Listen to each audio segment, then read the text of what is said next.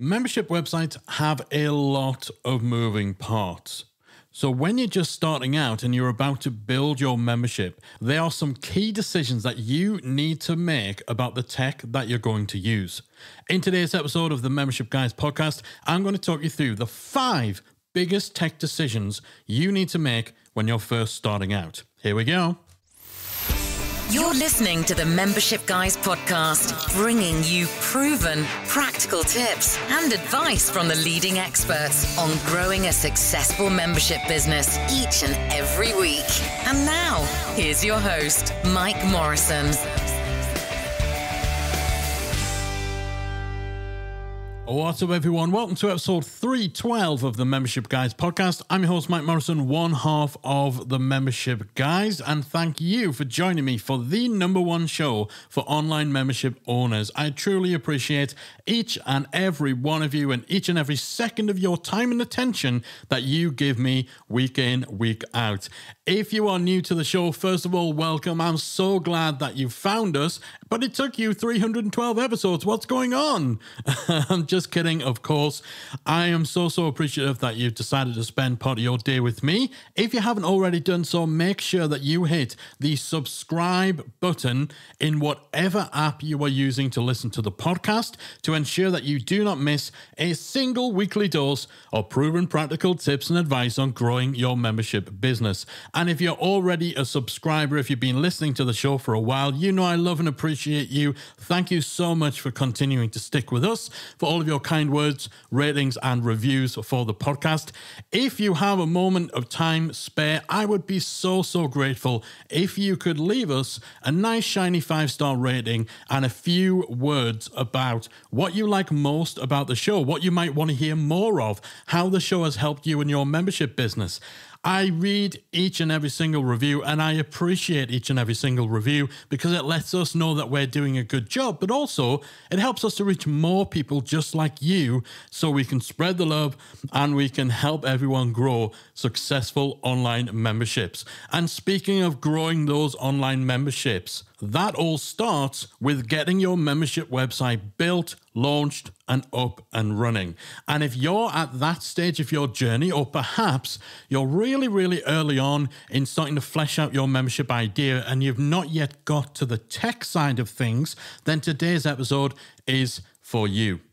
There are a lot of moving parts when it comes to getting a membership site built. There's so many different systems, platforms, plugins, all that sort of stuff out there that you need to choose from. Are you going down the WordPress route? Are you going with a hosted platform? What should your domain name be? Where do you get your website hosting? Where's your community going to live? All of that sort of stuff. And it can be a minefield trying to navigate all of these decisions and figure out what the right path is in terms of the tech you're going to use and the key decisions that you need to make about your whole setup for your online membership website. So in today's episode, I've singled out 5 of the biggest of those decisions. These are decisions that can have an impact and repercussions on so many different elements of your membership, how you run it, how you grow it, how your member experience is, all of that sort of stuff. And so you need to think carefully, you need to think hard, you need to do your research, you need to do due diligence, not just rely on recommendations from a Facebook group or something like that. And hopefully the advice I can share with you today will help you to get those decisions right. So the first big decision you need to make when starting out is whether or not you want your membership website to be self-hosted or using an online platform.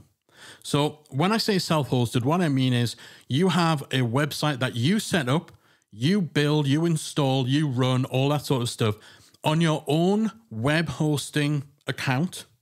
You control all of that sort of side of things. You'll probably use something like WordPress, which you install onto your web hosting. You install your plugins, the themes, you set it all up, you configure it. You basically build it yourself or with the help of a developer. That is what you would call a self-hosted website. So the 2 real options for basically where is the site going to live, who's going to run it, are self-hosted or a hosted platform. So a hosted platform is where essentially someone runs it all for you. You don't need to worry about web hosting. You don't need to worry about installing or even choosing the software.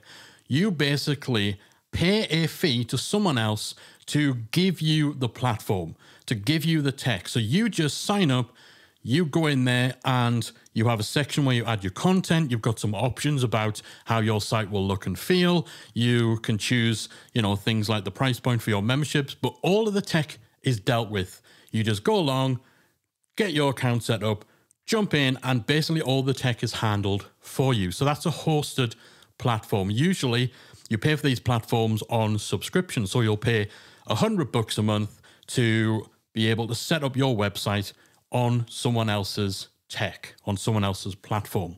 So these are usually the two main choices you've got, self-hosted or hosted platform.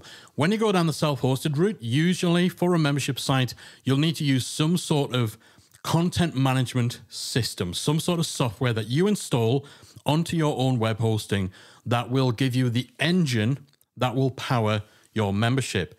The vast majority of self-hosted membership sites use WordPress. WordPress is the most popular content management system in the world. And a big part of the reason for that is the fact that there's all sorts of add-ons, which are basically just extra bits of functionality that you can install. And that just gives you more bells and whistles, more features, more options within your WordPress site. So off the shelf, WordPress is free. It doesn't cost you anything to actually use WordPress itself. And if you're just installing WordPress, that gives you the ability to publish pages and to publish blog posts. And that's pretty much it. So you would then need to go out and get a plugin that will add membership functionality. So the ability to protect some of that content and to then charge people for access to it. If you want a community, you might then also need to go and get a community plugin that will, again, add functionality such as the ability to have a little section of your website where people can post discussions, they can chat, they can have conversations, and so on. If you're offering courses, then again, you would go and you would get a plugin to add that functionality too. So the self-hosted route is really about getting this kind of basic engine, the core, which is WordPress, and then deciding what features do I need, what functionality do I want to add, what bells and whistles would I like on my website. And then you go off and you pick and choose a variety of different plugins, of different add-ons that will put that functionality at your fingertips within your WordPress site. If you want the ability for people to fill in a contact form, you get a contact form plugin.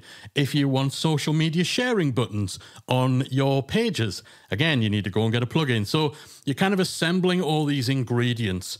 You're doing it yourself, but most of them, they're already built, right? You don't need to code them yourself. You don't need to create them yourself. You're just taking little snippets of functionality, little pre-made bells and whistles, and plugging them into your site. So you have a lot of control, you have a lot of flexibility, but also there's a lot of little small decisions you need to make. There's, again, it's all those spinning plates. And if you're new to just anything related to doing business online or running a website, it can be a little overwhelming if you don't have support from a community like Membership Academy, from a developer who will help you with it. So that's the self-hosted route. With the self-hosted route, you are in control. You get to pick and choose the individual elements, the different features and functionality, and you can tailor the tech that you use to your individual needs. The trade-off for that is the time, a little extra complexity, and then, of course, you need to juggle that. You need to manage that on an ongoing basis. If you go down the other route, which is a hosted platform, you have none of that. And that's a good and a bad thing. It's good because you don't need to worry about, okay, well, what features do I need? Which of the thousands of plugins that I could use for this feature do I want to buy and do I want to install? And how do I make sure they all work together and keep everything up to date? You don't need to worry about any of that with a hosted platform. But the downside of that is you don't have any control over any of that either. So if you decide that within your membership, you want the ability to give people coupons, so to provide coupons that your potential customers can use to get a discount on your membership. If your hosted platform, if the platform you're using doesn't have that as a feature, then tough. There's no ability for you to just go off and find a way to add this feature into the platform. You are limited by the features and the functionality that your hosted platform of choice provides to you. So that extends to particular abilities for your website. It extends to how much control you have over the look and the feel. You're not going to have as much flexibility and as much ability to totally customize and tailor things to your own need. So there's definitely a trade-off there. It's a lot less hassle, a lot less convenient, a lot less requirement for you to even think about anything tech-related. However, the reason why you have that peace of mind, that ability to abdicate any relationship to tech, is because someone else is in control. And when you're on a hosted platform, the features that they offer are what you are stuck with, essentially. So that's really that first big decision. Are you going to go self-hosted, or are you going to go with a hosted online platform? Self-hosted is usually WordPress with a membership plugin, such as MemberPress, Wishlist Member, Paid Memberships Pro, Restrict Content Pro, or hosted platform will typically be something like Kajabi, Simplero, Kartra, things like that. So that's the first big decision. We actually dove into more of the pros and cons of using a hosted platform versus being self-hosted all the way back in episode 24 of the Membership Guys podcast, if you want to look that up. Alternatively, head to themembershipguys.com/312 to get the show notes for today's episode, as well as all the links, including the one to episode 24, where we go more into this decision. Ultimately, though, it does come down to convenience versus control. Hosted platforms are a lot more convenient. You can literally go, and as long as you've got the money to sign up today, you can have a membership, essentially the engine of a membership, ready within minutes. And all you need to do is add your content. So if your content's already created, your membership can just be up and running in no time. In the self-hosted route, it doesn't take as long to get things up and running. Again, if you're part of a community like Membership Academy, where we've got tutorials, we've got the step-by-step on how to set up the tech. We provide things like a WordPress theme for memberships. Having access to all of that sort of stuff will definitely simplify and speed up the process if you go down the self-hosted path, but there still is a lot more to do with that option versus a hosted platform. So that is the first and biggest tech decision that you need to make when starting out. And actually, this decision will inform whether some of the other decisions you need to make are actually relevant or not. So if you're going with a hosted platform, you've got nothing to build. You don't have to build any of the website itself. And so the next decision, which is, do you actually build it yourself, or do you hire a developer or a professional? This is a decision you're only really going to face if you are self-hosting your own membership site. If you are using a hosted platform like Kajabi, like Simplero, you don't need to build anything, so you don't need to think about this. But if you are running your site yourself, it's self-hosted, decision number 2, are you going to try and build this yourself, or are you going to pay someone to take it all off your hands? Now, honestly, this decision, 9 times out of 10, comes down to money. Do you have the budget to hire someone to take care of the setup, to research the best plugins, to take your needs, go away, find the right combination of tech, set it up, install it, customize the look and feel, set up all the different options in the configuration to meet your requirements, and then your website's done, and all you personally need to do is go in there and add your content. If you have the budget to do that, I think pretty much anyone would happily hire somebody to take care of all of the tech headaches for you. So if you are cash rich but time poor, then you're probably going to hire someone. If you're the reverse of that, if you're time rich but you're cash poor, then likelihood is you're going to need to build your site yourself. And again, if you're completely new to all of this, it might get overwhelming, particularly with some of the nitty-gritty decisions and little things like making sure all your plugins play well together and all that sort of stuff. Once again, Membership Academy has tutorials and a section within our community for tech support that can help you to navigate this. And indeed, most members who come through Membership Academy, they end up building their own membership sites with our help, with our instruction and guidance and the resources that we provide. So you don't need to be a tech whiz to do it yourself, but you do need to recognize that if it's not your zone of genius, if it's not your area of expertise, then you're probably not going to enjoy this part of the process. I actually had my friends Martin and Lindsay from Jammy Digital, which is a web development agency.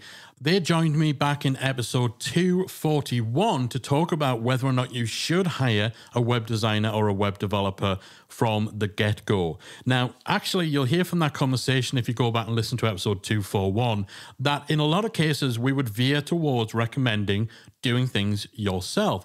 And the big part of the reason is if you are using something like WordPress, there are so many fantastic plugins and themes that other developers have created, which are extremely powerful off the shelf. So they take care of so much of what you might need to do on your site.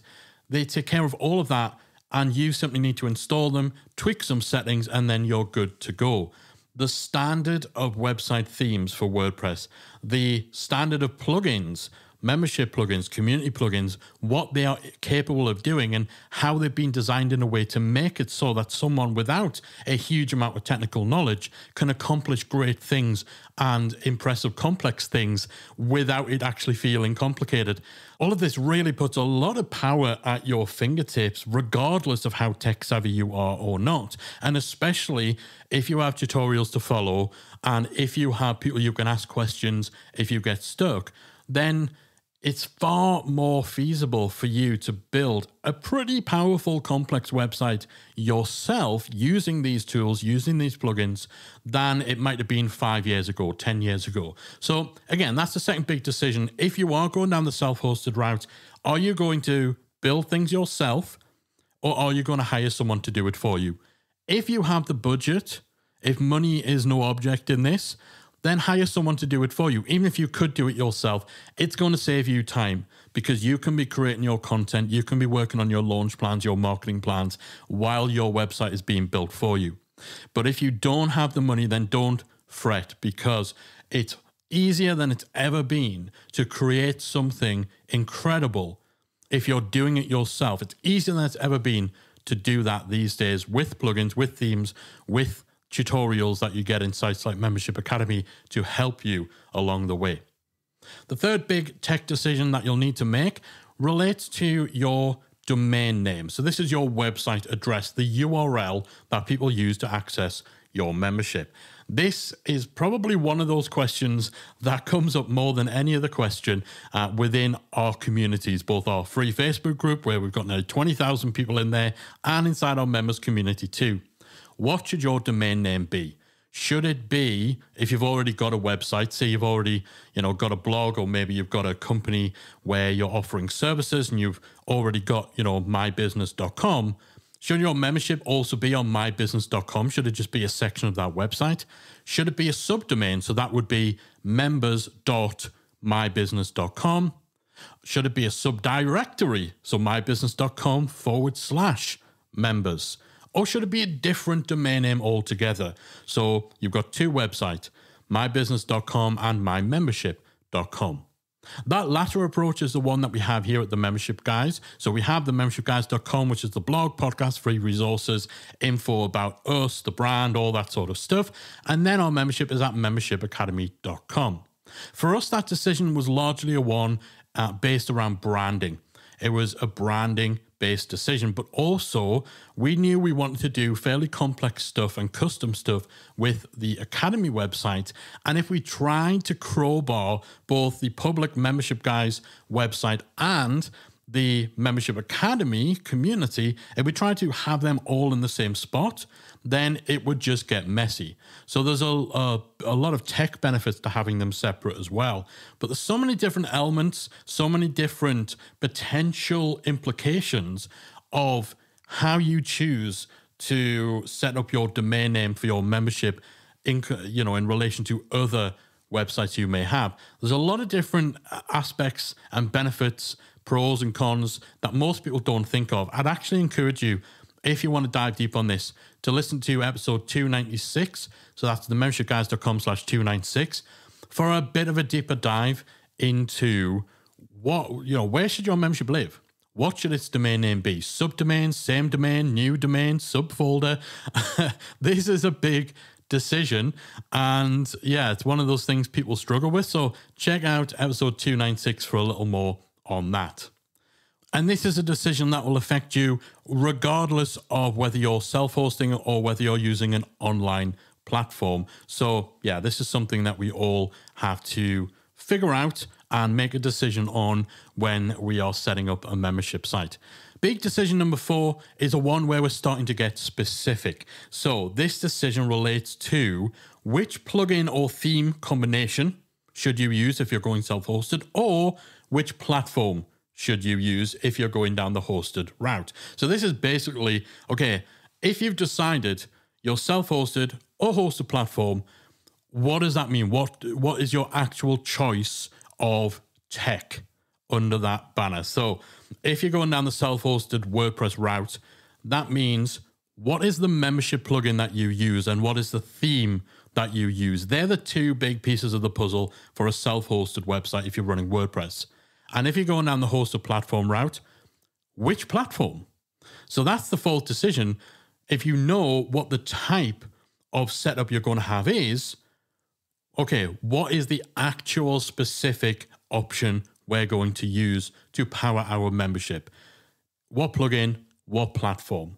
So this is definitely where people get stuck, particularly when it comes to things like WordPress membership plugins, because there are a lot of them. Even with us distilling all the different plugins that are out there down to a short list of the best, you still got a dozen or so to choose from. And really your choice is going to largely come down to your requirements. What features and functionality do you absolutely need? Like, what can your membership model simply not do without? What payment processors are you using? So are you using PayPal, Stripe? Are you using payment processors that are prolific in other parts of the world? So quite often when we talk about this stuff, the focus is on the Western world because a lot of the software that's built is built by developers based in this part of the world. However, if you're looking to cater to, for example, the market in China, if your main audience is based in China, your membership is going to service that audience, then your payment providers are going to be completely different.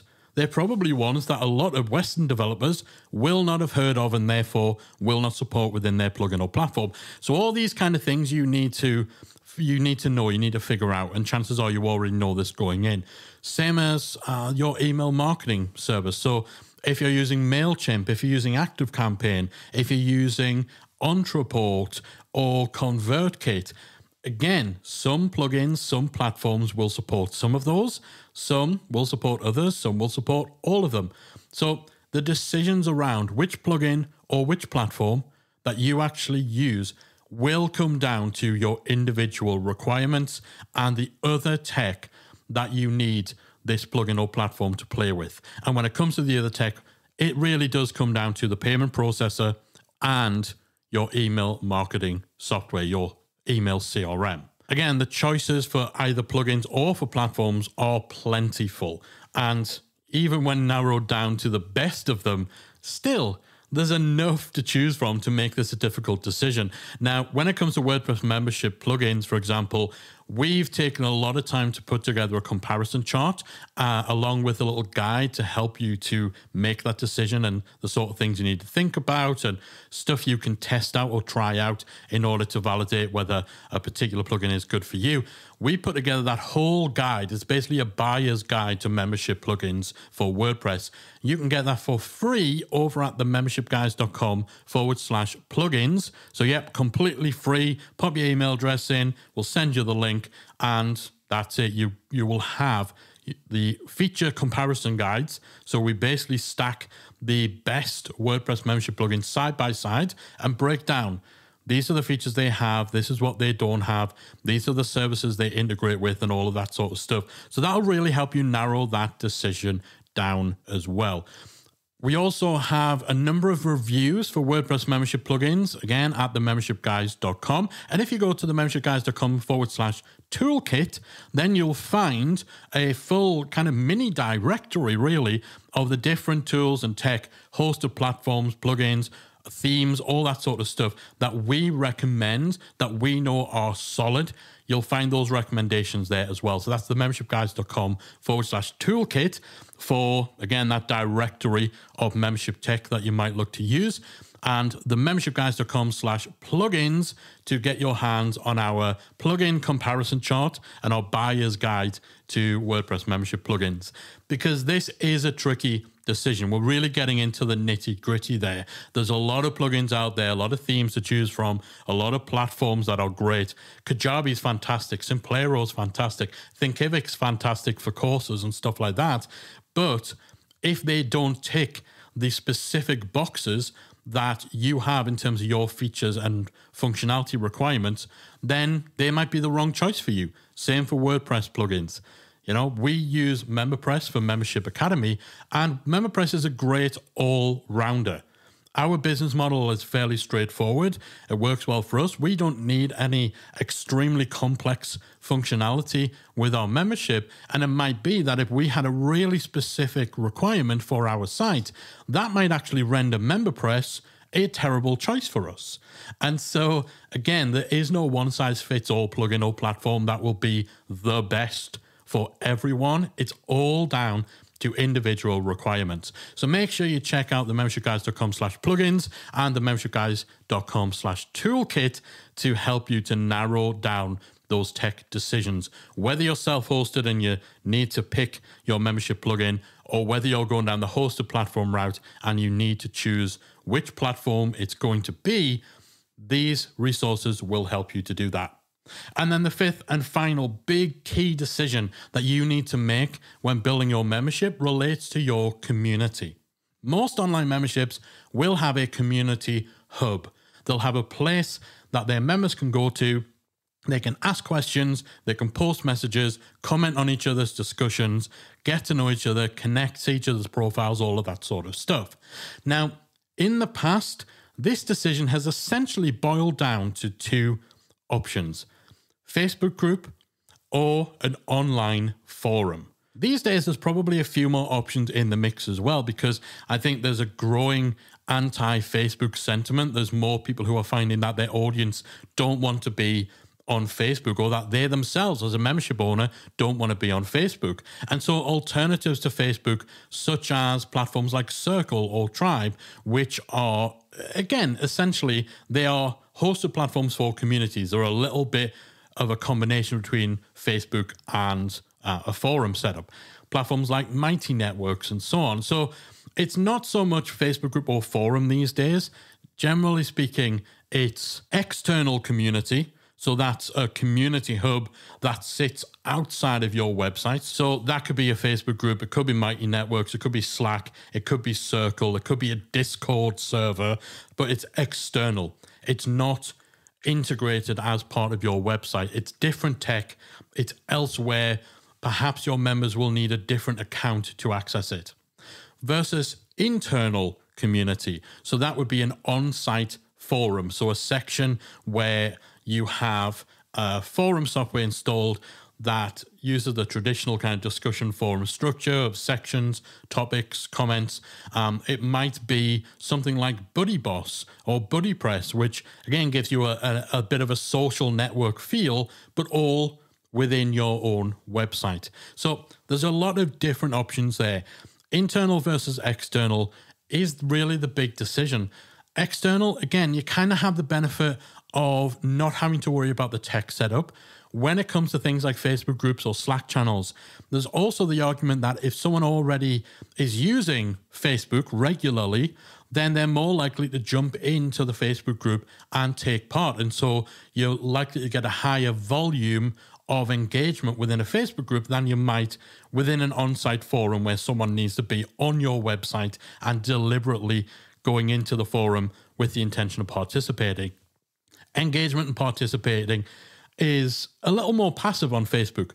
They'll could be scrolling through their newsfeed, looking at funny pictures of cats, then they see a message from your private members Facebook group and they pop a comment on, and then there's something else that they then go on to. It's a little more passive. They don't have to be as intentional about engaging. However, again, that lack of control, particularly with Facebook groups, where you're at the mercy of Facebook. You're at the mercy of Mark Zuckerberg. If he decides that they no longer want to let people run Facebook groups, well, then you don't get a say in that discussion, and all of a sudden you don't have an outlet for your members' community.